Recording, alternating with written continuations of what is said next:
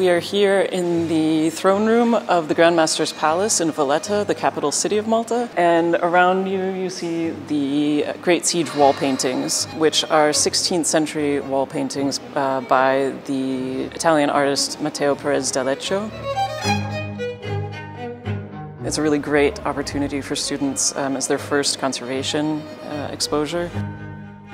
We started working on this project as part of the studying program, so we have basically like 50-50 hands-on experience and theoretical. And it's a very interesting experience to work in the team, which is very international. We have students coming from all over the world.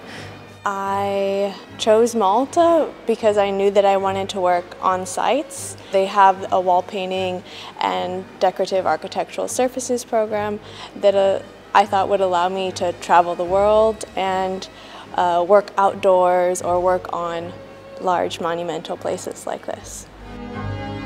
I'm really happy to be working as part of this because it's a chance to work with an international team. We are really focused on preserving as much of the original as possible, getting a lot of study into different aspects. It kind of interested me that there was a course here in Malta, because there aren't many courses here with conservation of paintings available, so usually you have to go abroad. So I thought it was perfect for me to stay in Malta, learn about the materials, local materials that we work with here. It's been a privilege working on this project. Being up close with the paintings has been so interesting. I never dreamed that I would get to touch such history.